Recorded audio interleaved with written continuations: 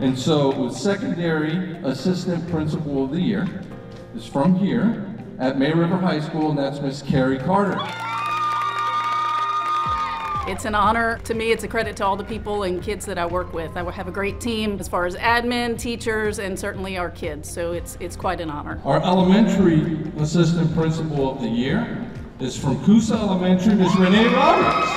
It's an honor. It speaks to the hardworking staff that we have at Coosa, all the wonderful mentors I've had, both in my principal as well as previous principals and other APs that I work with. The teachers are hardworking, the students, watching them grow. This honor speaks to the team effort.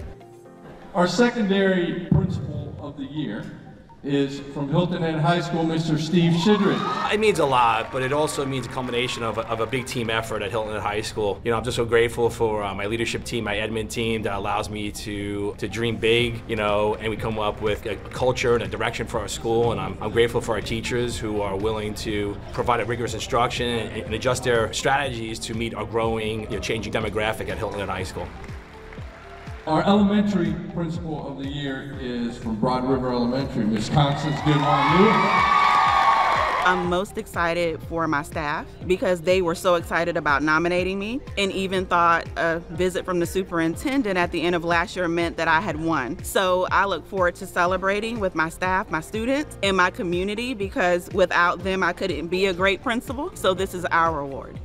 But well deserved. Well deserved. Thank you very much. But I'm proud of you.